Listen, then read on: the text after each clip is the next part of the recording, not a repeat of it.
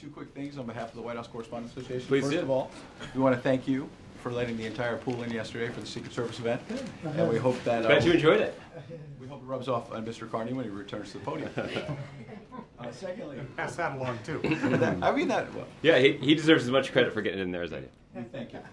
Media people come and go, and we don't always get to acknowledge that. We don't get to acknowledge the men and women who work behind the cameras as well. And I just wanted to very quickly thank you for letting us thank Mike Green, a cameraman at CNN, who's retiring, and to be fair and balanced, a Fox White House producer, former producer, Dave Schott, left us yesterday after 17 years. He's going to the NFL Network, which is a very cool job. Great. But Mike has been here for 25 years.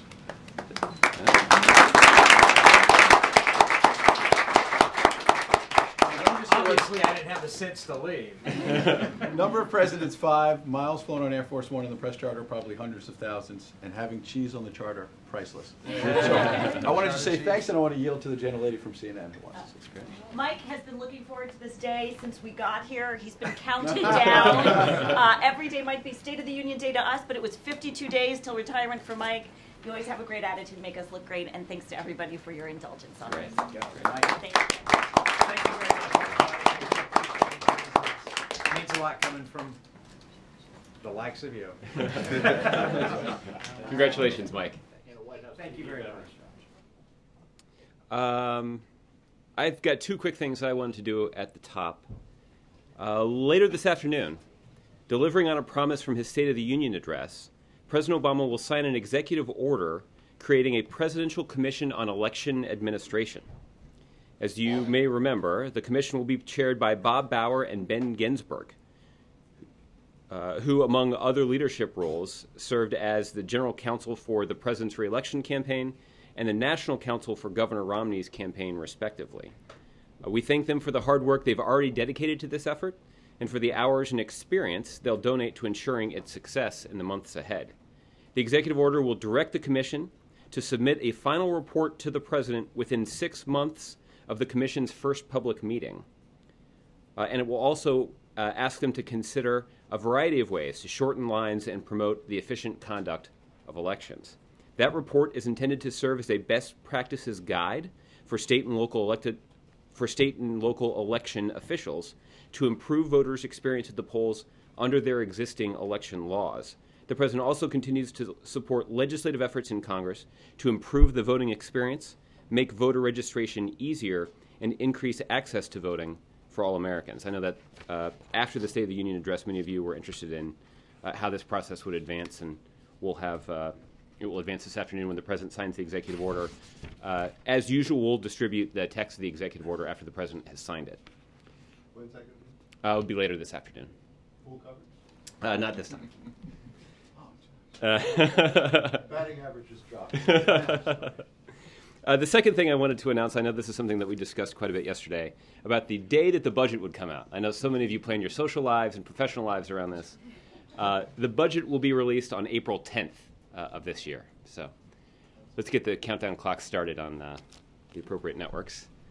With that, Josh, I think I've exhausted all of my announcements, so we'll let you start with the questions. Thanks a lot, Josh. This morning, the president, in remarks on gun control, seemed to be focusing really specifically on background checks, speaking about the broad level of support that he says it receives, and urging Americans to ask their members of Congress specifically to lobby on that issue. Has the White House shifted its focus to background checks as the most attainable of the gun control measures that you'd like to see happen? It is fair for you to believe, Josh, that the president remains firmly behind the range of legislative proposals that he offered up in mid-January when he gave some remarks on this issue. As you'll recall from that January speech, the president initiated 23 separate and specific executive actions that he could do and his administration could do unilaterally to try to put in place some policies that would reduce gun violence. At the same time, he rolled out a whole set of legislative proposals that he would forward to Congress, and he vowed to encourage Congress to act on those proposals. He's making good on that promise, and that's what part of today's event. That's what today's event was about, was ensuring that Congress understands that the president and his commitment to these issues has not waned. It is clear from some of the public polling that the president cited that there is a lot of bipartisan support all across the country for the common sense proposals that the president's put forward. There's also a lot of support among gun owners across the country for the proposals that the president's put forward. We now just need to see some bipartisan action in Congress to get it done. And he spoke this morning pretty emotionally about not wanting to forget about the victims of Newtown, and said, shame on us if we do forget. Is he concerned that the moment to act on gun control is slipping away? No, he's not concerned about that. What he's concerned about is he's concerned about making sure that Congress understands that there is strong support all across the country for common sense measures that both respect the Second Amendment, but also will take important steps, make important progress in reducing gun violence in communities across the country. These steps include a whole range of options, everything from proposals that would improve mental health services in communities, measures that would improve school safety, but also some measures related to gun ownership, things like closing the loopholes in the background check system that you referred to earlier. But it also means keeping military-style assault weapons off the streets of our communities. It also means cracking down on people who, so-called straw purchasers, essentially people who walk into a gun store and purchase a gun with the express purpose of providing it to somebody who wouldn't otherwise be able to purchase that gun themselves. And also putting in place tougher gun trafficking laws to try to crack down on gun violence in this country. So the president remains, as you pointed out, passionate about this. And I think that you can anticipate that you'll hear more from the president on this in the days and weeks ahead. Can you tell us a little bit about what we'll see this afternoon when the president meets with African leaders? I can. The president has been looking forward to this meeting for quite some time. Today's visit is an opportunity for the president and for the United States to underscore our support for sub-Saharan Africa and for democracy. As he has in the past, the president is inviting these leaders here because they represent a side of Africa that is too often overlooked. Nations that are making impressive progress and can serve as a positive model for democratic development across the region. Some of the things that they'll cover in the context of this meeting would include strengthening support for democratic institutions in these countries, but also in countries throughout sub-Saharan Africa. They'll also talk about the need and the potential that these countries have for expanding growth and trade and investment in their countries. That certainly promotes some economic opportunity in this country as well.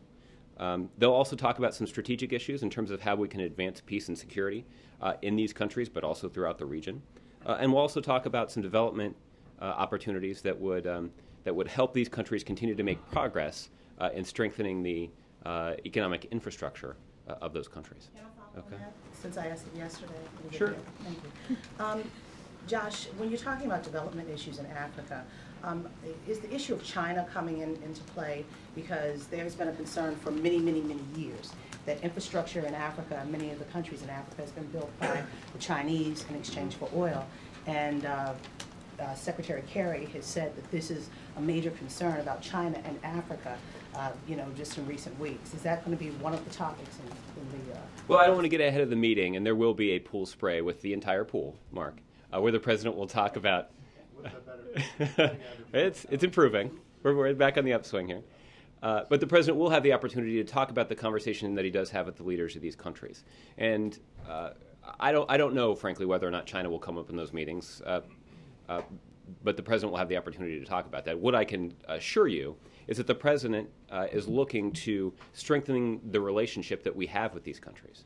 That there is an opportunity for us to build stronger economic ties between our countries and between our country and theirs. That would promote economic growth both in their country and in ours.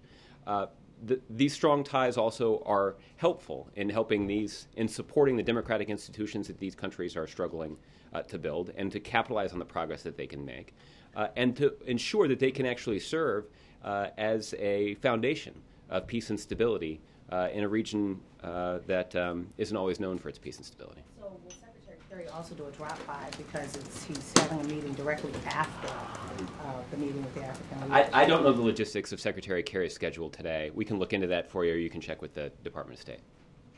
Okay. Josh, did you have anything else? I didn't mean to interrupt you. Okay. Jeff? Thanks, Josh. United States flew 2 stealth bomber practice missions today over South Korea. What message is the United States trying to send with those flights? Well, as you know, Jeff, the United States has been working with our allies in South Korea on a range of military exercises that are defensive in nature. We do these exercises on an annual basis or so.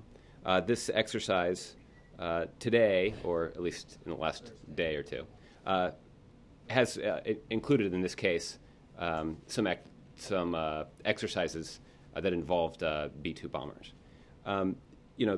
What we have said for quite some time now, in the face of the bellicose rhetoric and threats that have been emanating from the North Koreans, is that we stand shoulder to shoulder with our allies in South Korea to ensure that the interests of the United States and the allies of the United States remain protected.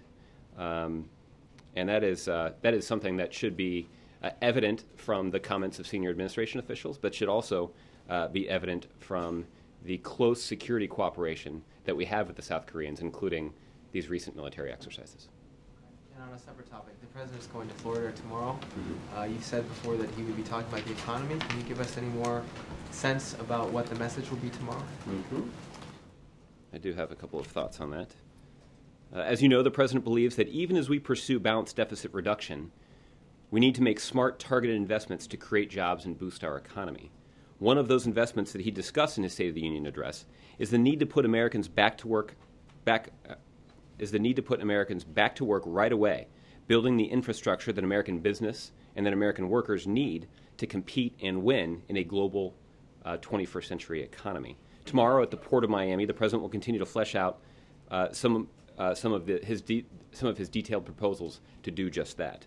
The Port of Miami is a major center of commerce, an example of the critical infrastructure improvements that are being undertaken to remain competitive in the global marketplace, using the types of combined investment from the federal government, state government, and local government, and private investors that the president has called for.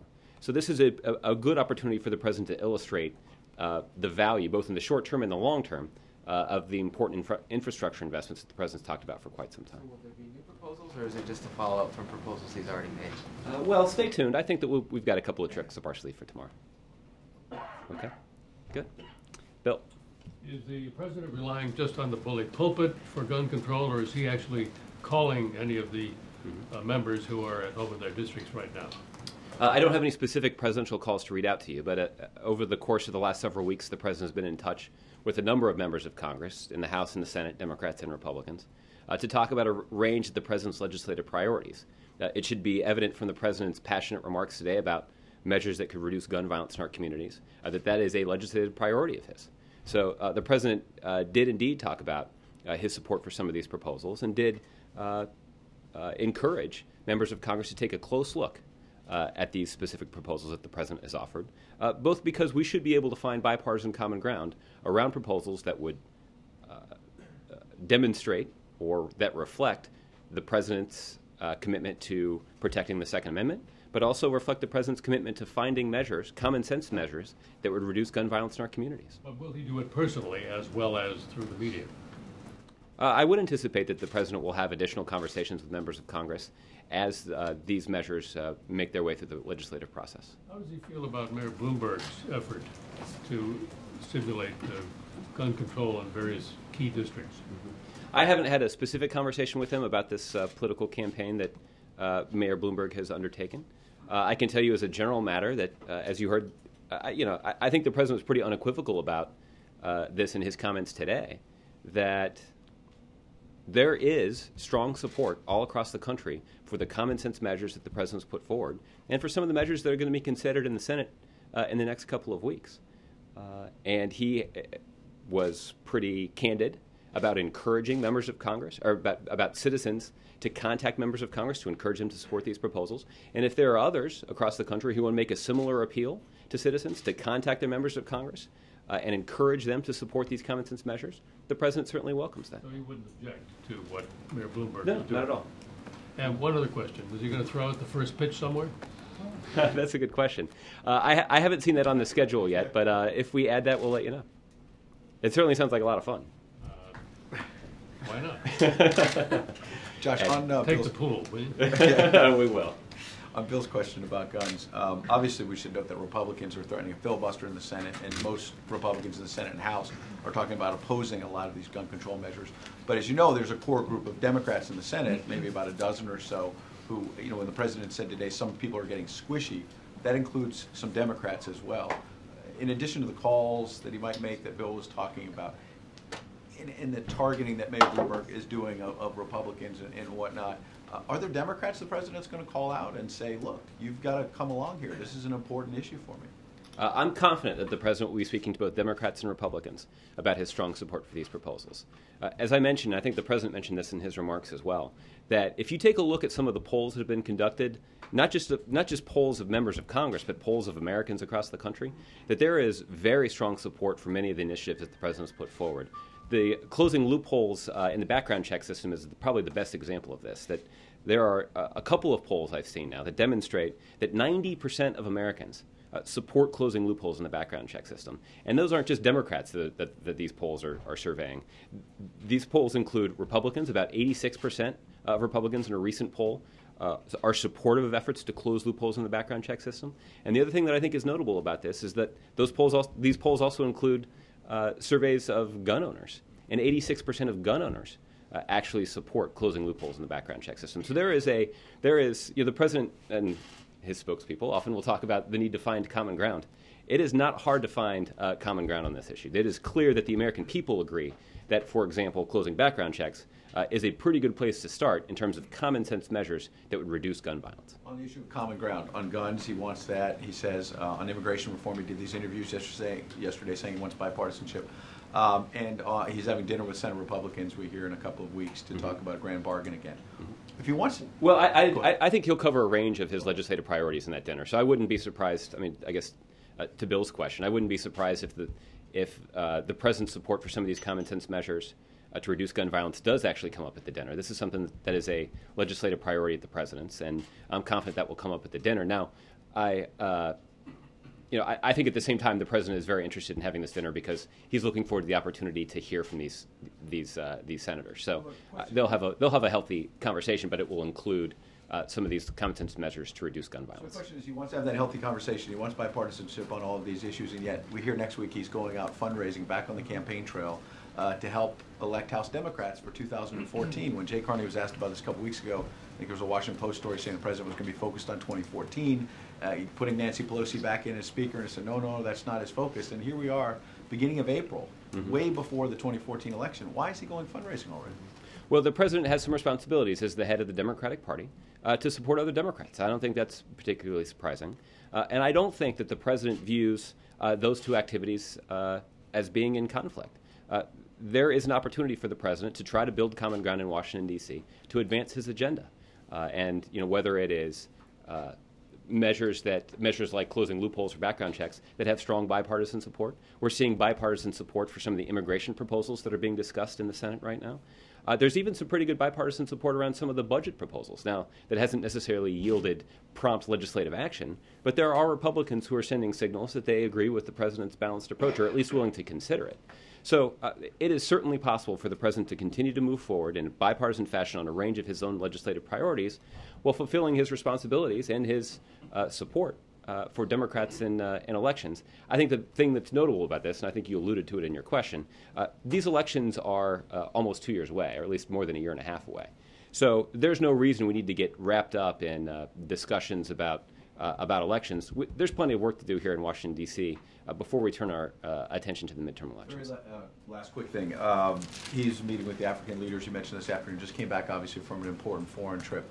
Gallup had a survey earlier this month that surveyed citizens in 130 countries, and they found that median approval of U.S. leadership around the world has declined by 8 points from 2009 when the president took office, down to 41%, the lowest of his presidency. He obviously made a big deal in the 2008 campaign saying, I want to restore America's standing in the world. Why then do you think it's still in a pretty low standing right now? I haven't seen that poll. The thing that I would say is I think that there is plenty of anecdotal evidence that American leadership on President Obama's watch has strengthened significantly. I think that was evident anecdotally in the speech that the president delivered in Jerusalem, the reaction that he got from a a crowd of Israeli citizens, I think was really powerful. And I think that was reflected in some of the coverage from those remarks. The president has an upcoming trip to Mexico and Costa Rica at the end of next month. And that will be an opportunity, again, for him to talk about how we can strengthen the ties between the U.S. And Central America, that there are important people-to-people ties, that there are a lot of immigrants to this country that originated in Central America, so that there are strong cultural and individual ties. There are also strong economic ties, and that there is an opportunity for us to build on that relationship in a way that strengthens the economy here in the U.S. So there's an opportunity for the president to demonstrate his leadership in the international community in a really important way, and I think that has been enhanced over the course of his presidency. May I follow on the dinner? Sure, Jessica. What kind of work is the president doing in between these two dinners to build his relationship with Republican senators? Mm-hmm. Well, I don't have any specific conversations or calls to read out to you, but the president has certainly demonstrated, I think, over the course of the last several weeks in particular, his interest in trying to build a rapport, even if it's just socially, with members of Congress, rank-and-file members of Congress. And the president's hopeful that can lay the foundation for constructive dialogue and progress on a range of legislative priorities. So we haven't seen that yet. But this is a process and an effort that I think should be judged over the long term, and I think you'll do that. Okay, so to dial back and try to come at it a different direction, okay. Is the White House laying groundwork in between these two dinners to try to get something concrete out of the next dinner? I wouldn't anticipate a specific agreement or an avail in the lobby of some restaurant here in Washington to announce a bipartisan agreement on something. Again, I think these are, the dinner that the president had at the beginning of this month and the dinner that he'll have at the beginning of next month are an opportunity for him to lay the groundwork for future agreements. And I think that this is something that I know I've been asked about previously, and I know that that many people lament the deteriorating social relationships between senior figures in Washington, D.C., that previously that there have been, that some people have speculated that personal relationships have been important to bipartisan agreements. I don't think anybody, and I don't think even the people who are asking me the question were thinking or were suggesting that just showing up at a cocktail party was going to be the difference between getting a bipartisan agreement and not. But we're hopeful, and the president is hopeful, that by establishing a useful rapport can be helpful in fostering constructive dialogue down the road. Now, the other thing I think that the president has found interesting about this process is he has found it helpful to hear directly from these members of Congress about their priorities and their perspectives on some of these things. It's a helpful dialogue to try to find some common ground. I think many members of Congress have expressed a similar view, that there were positions that the president has long supported that they weren't aware of. And so if this is an opportunity for them to put aside the posturing, to do so without having to worry about the prying eyes of the media, but to actually have a private conversation about their priorities can be useful to finding common ground moving forward. Again, I don't think that's something that's going to happen right away, and there's certainly not going to be an avail right after the dinner to announce a historic bipartisan agreement, but we're hopeful that it's useful in laying the groundwork to more bipartisan cooperation in Washington, D.C. Should we make something of the fact that it's also on April 10th, the day you say the White House is releasing its budget? Just a happy confluence of events. All right. Peter. Josh, if I can follow up on guns, and as long as we're on the topic of statistics in terms of the number the president cited, I think it was 9 out of 10 Americans saying, for the stat you cited, that they support expanded background checks. But there was another series of statistics that came out, I think, earlier this week from our colleagues at CBS, thank you, Bill, for those, that say that support for stricter gun control laws stands at 47% today versus 57%, that it's dropped 10% in barely 100 days since Newtown took place. And while the president said, shame on us if we have forgotten, and that these families he stood with today haven't forgotten, isn't there some responsibility of this White House not to have acted, notwithstanding 20 events in 100 days, to have done more while that window of opportunity existed? I think the president did move really quickly after the tragic events of Newtown to try to advance the discussion about common sense measures to reduce gun violence. The president acted unilaterally, as we discussed. On the day that the president rolled out his proposals in mid-January, he announced 23 executive actions that his administration would take unilaterally to put in place some measures that could contribute to a reduction in gun violence. The Vice President has been very visible on this topic, as we discussed a little bit yesterday. Between the President and Vice President, they devoted their time to about 20 different interviews and events and other public appearances to encourage Congress to take action. And I think, because of the support that's cited in the poll for a number of the proposals that the President's put forward, I think that you can judge those events as very constructive to this process. But again, we're not stopping here. The President was demonstrating a pretty clear commitment to continuing the effort on this.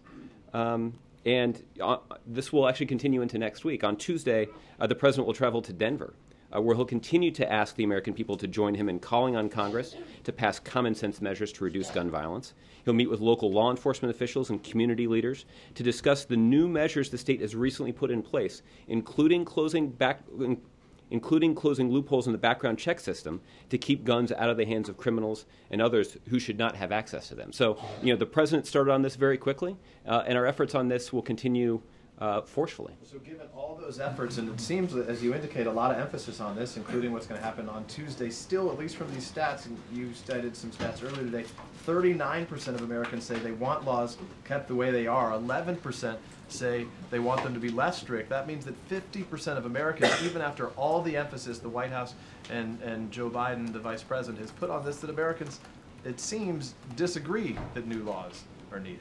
Well, I think that this, the numbers that you're citing and the numbers that I've cited are an indication that a lot of these these policy decisions that need to be made are complicated. That they reflect difficult questions, or at least complicated questions, not necessarily difficult ones, but complicated questions related to heritage, related to the rights guaranteed under the Bill of Rights, but also related to to broader societal challenges that we face in terms of trying to keep our community safe. But the President has been resolute about challenging Congress to take action and not allowing them to suggest that because these things are so complicated, we shouldn't take action. The President has said, if there's one thing that we can do that will make one child safer, then why wouldn't we do it?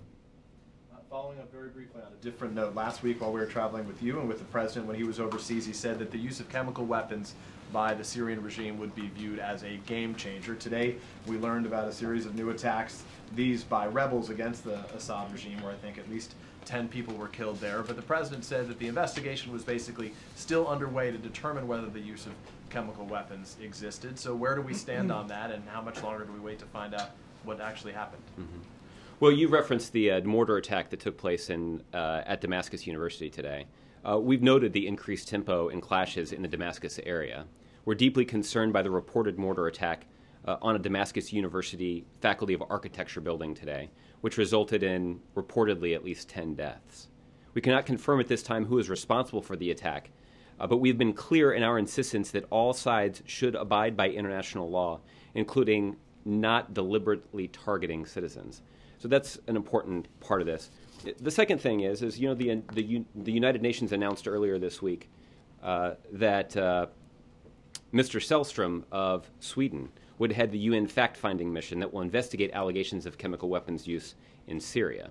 The United Nations is continuing their efforts to compose the remainder of the team, drawing on expertise from the Organization for the Prohibition of Chemical Weapons and the World Health Organization. And we understand that they hope to begin their investigation within the next week. So we're certainly pleased to see the UN moving quickly to work out the details.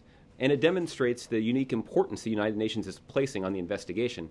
Now, this investigation is only going to be successful if the Assad regime cooperates with their efforts to investigate any and all credible allegations of the possible use of chemical weapons in Syria. So we're hopeful that the Assad regime will cooperate with the group that Mr. Sellstrom is pulling together. Okay. Roger. You mentioned Denver next Tuesday. Mm-hmm. Is he doing that on the way to California?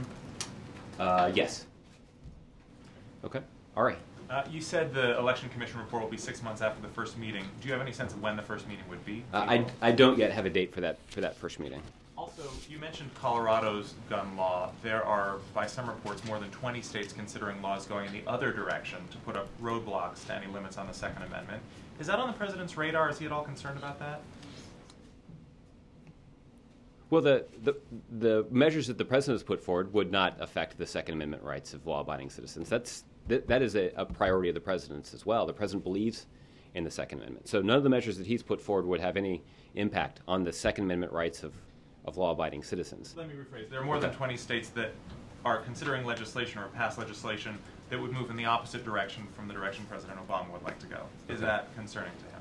Well, the president is hopeful that we can, that the Obama administration can work in bipartisan fashion in Washington, and where appropriate to work with state and local officials about measures, again, that would reduce the impact or reduce the likelihood of gun violence in communities all across the country. This is one of the reasons that we're going to Colorado to talk to law enforcement officials and other elected officials in Colorado who have recently taken steps that would make their community safer there in Colorado. Okay? JC? We know that the Secretary of State, Kerry, will be here this afternoon. And we also know that he's been speaking to his counterparts in NATO, in the region, in the Far East as well as the Defense Secretary Hagel. How much of that meeting with the Vice President and President will the discussion of the provocative actions and statements from North Korea be a part? Well, I think you're referring to the regular weekly meeting that the President has with him. We have made it a practice not to read out the details of that meeting, but suffice it to say that Secretary Kerry has had a very busy travel itinerary over the course of the last week, so I think they'll have a lot of things to discuss. The other part of this, and I think you could get more details on this from the State Department, but the State Department, senior officials at the State Department have been in regular contact with our colleagues throughout Northeast Asia to talk to them about the continued provocative acts from the North Koreans and the provocative statements from the North Koreans. As I mentioned a little bit in the briefing yesterday, our allies in that region have a significant stake in resolving those tensions in a diplomatic way and without violence. So I'm confident that our diplomats in the region and our diplomats here in Washington have been coordinating with their counterparts as we work through a delicate situation there. Okay? Yes. Goyle? Two questions. Thank you. Secretary Kerry just came back from Afghanistan, and people of Afghanistan now asking, and they trust now President Obama as far as ending the war, and also what they're asking now, what is their future after U.S. or NATO leaves Afghanistan? Was Secretary Kerry carried any message from the President for the people of Afghanistan? Well, I think that might be a better question for the State Department because they can give you more details about the conversations that Secretary had during his trip. But as the President has expressed many times, that the American people want to continue to work with the Afghan people to help them build the democratic institutions that are going to be critical to the safety and security and stability of that country moving forward, even after the war has ended there. And second, as far as immigration issues concerned on the Capitol Hill, like you mentioned for the last couple of days, progress is being made there. Talking to the more of the Latinos and also illegal people in this country, now they have more faith and trust in President Obama than 4 years ago. What they are now saying is that time has come for President to bring them out of the shadow and working in bad conditions or low wages and all that, and they are willing to pay taxes and also whatever is needed, just like a good citizen. What they're asking now, really, what is their future now, immediate future? What message do you have, President has for them, and also what message President has for the small businesses? Also impact on the immigration. Well, one of the tenets of the comprehensive immigration reform that the President is advocating is a clear path to citizenship for undocumented workers in this country. So what we'll see in that reform package is what the President would like to see and what the President feels strongly about is ensuring that there is a clear path to citizenship for them. The President also believes that a top priority needs to be continuing on the progress that we've made to secure the border. I talked a little bit yesterday about the extensive investments that have been made to secure our border there in terms of the 22,000 personnel that's on the border, the commitments that have been made in terms of technology, in terms of aircraft, in terms of building fences About 650 miles of fencing and walls have been built along the border to secure the border. That's an important part of comprehensive immigration reform as well. And I think this, this clear path to citizenship and these efforts to secure the border reflect a lot of the common ground that we're hopeful that we can find to find a bipartisan compromise to move quickly on comprehensive immigration reform. Chris? What is the big hurdle in this immigration issue, because President Bush also had the same issue during his presidency, and then President Obama, of course, has been following and pushing this issue. Mm-hmm. Where is this big hurdle now? Because this can bring the economy online as far as illegal immigrations are concerned. There are certainly obvious economic benefits that can be derived from the passage and enactment of comprehensive immigration reform. That's one of the reasons that the President has made it a priority.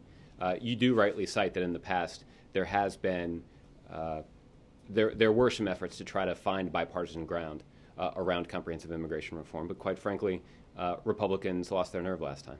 So we're hopeful that as we continue to move this process forward, we're going to find constructive conversations with Republicans in Congress. So far, that's exactly what we're seeing. That's encouraging to the President, it's encouraging to this administration, and it's why we're hopeful that we're going to find, as the President said yesterday, that we'll have comprehensive immigration reform done before the end of the summer. Chris? Josh, just want to follow up on the oral arguments that took place at the Supreme Court this week. In the wake of those proceedings, is the President confident the Court will strike down Prop 8 and the Defense of Marriage Act?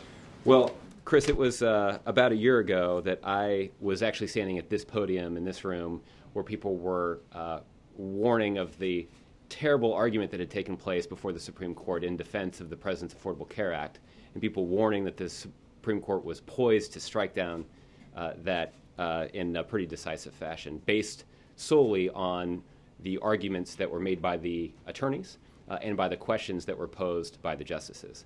Those predictions demonstrated how unwise it is to make predictions about the outcome of Supreme Court cases based solely on the arguments that are presented orally. So I don't want to judge or prejudge or predict what the Supreme Court's ruling will be when it's announced later this summer.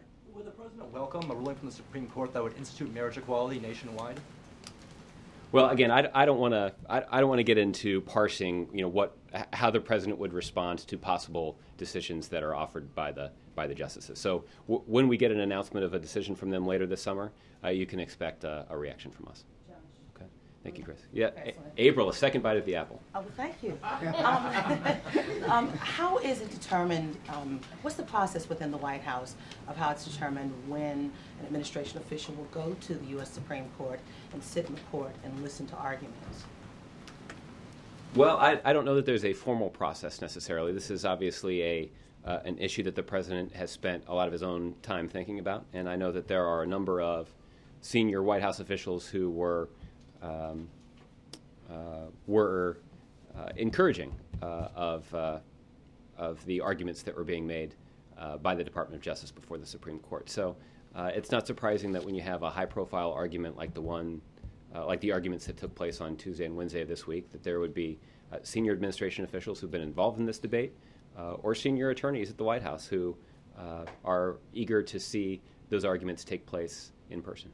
So have they been to any other of the days where there were other arguments for other groups that they strongly support? I know there were some senior administration officials at the Supreme Court for the Affordable Care Act arguments that I mentioned earlier, but I'm not sure if I have a complete listing of they were involved in that. These were officials that were just sitting there listening to the arguments in support of it's my understanding that there were White House personnel who went to observe the hearings or to observe the oral arguments during the Affordable Care Act case last year as well. So I don't frankly know how common that is. Donovan?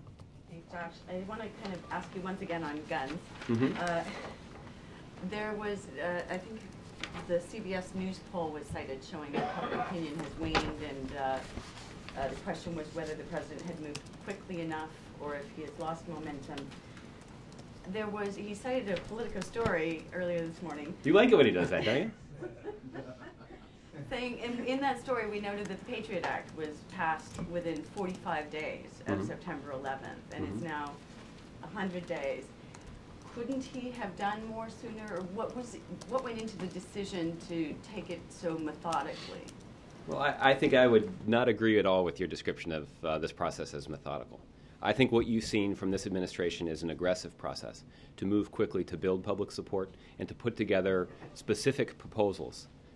Proposals that the president could act on unilaterally in the form of executive actions, 23 different ones, 23 different proposals, but also a set of legislative proposals that were forwarded to Congress. As you'll recall, just 3 days after the president appeared at the memorial service for the victims of the Newtown shooting, he stood at this podium with the vice president right behind him, and he called on Congress to hold speedy votes banning military-style assault weapons, high-capacity magazines, and an initiative to close loopholes in the background check system. That was something that the president did less than a week after the shootings.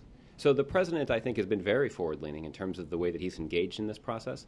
And the reason for that, I think, is readily apparent to anybody who's in this room or in the East Room earlier today and heard the president talk about it. He's passionate about these issues. He understands and has seen tragically how families have been ripped apart by violence like this. And it is the president's determination to see progress made on these issues.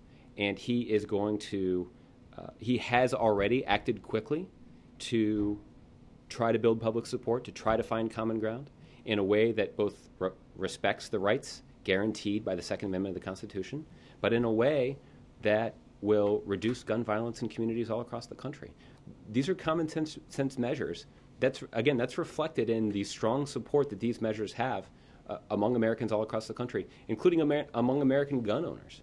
So what we need Congress to reflect the will of the people who elected them and act quickly on some of these common sense measures. Again, I don't want to stand up here, and I don't think even the president would stand here and say that there are any easy answers to the complicated policy questions posed by the spate of gun violence. But we can't allow that complexity to be an excuse for inaction. So are you saying that the complexity of the issue is why it's taking so long? I don't know why. Again, I don't think it's taking really long. I think what we're seeing is a president who has engaged in this process from the very beginning and has demonstrated a sustained level of engagement at a pretty high operational tempo to marshal public support and encourage Congress to act. But again, the president has taken 23 executive actions that he could do unilaterally to try to address this problem. So the president has taken definitive action, and he took those actions about a month after the shootings at Sandy Hook Elementary School. At the same time, the president laid out specific proposals that required congressional approval that would also have an impact on gun violence in communities all across the country. The president has acted very aggressively, and the president's tempo is sustained. He held this event today that I think many of you found interesting. It was a pretty persuasive message to people all across the country to make their voices heard to their member of Congress on this. And you'll hear more from the president on Tuesday in a place that is powerful because of the legislative efforts that they've taken at the state level there to act on these challenges. So again, Congress and others should not be in a position of suggesting that they won't act because it's too complicated. They can't. That's not an excuse. That is not a good excuse. Thank you, Josh. Yeah, I'll take one more. Thank you. Leaders of Brazil, Russia, India, China, and South Africa met in Durban this week for a summit. What is the White House thoughts and views on the BRICS summit and the decisions they took to win the summit, including the setting up a developmental bank? I have seen some of the reports about this. I don't have in front of me a specific reaction to that, but I can consult with my colleagues at the National Security Council and see if we can get you a specific reaction to that. I just want to clarify one thing that Amy handed to me. I may have been a little unclear. The visit in Denver is next Wednesday, so I believe that's... I know. So let's just make sure we get this right before I leave. So yes, it's next Wednesday, which I believe is April 3rd. Do I have that right? Yeah. Let me check a calendar. So Wednesday, April 3rd, the president will be in Denver. Is the budget really April 10th? The budget is really April 10th. I got that date right. 1 out of 2 isn't bad, right, Mark? John, more seriously, just before you go on the issue of Nelson Mandela, obviously this appears like this is a more serious health issue than past visits he's had at the hospital. Has the president had conversations with Mr. Mandela recently, and how is he being kept apprised of his health?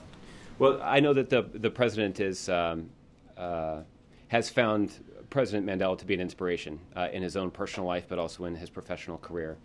The President had the opportunity to meet former President Mandela when he traveled to Africa as a senator, and I know that they've had telephone conversations. The First Lady and the Obama girls had the opportunity to visit Mr. Mandela in his home when they traveled to Africa just a couple of years ago, and I know that they found that to be a very powerful visit for them. The President is being kept apprised of the former President's health condition, and certainly our thoughts and prayers go out to the former President and his family. All right, thanks everybody.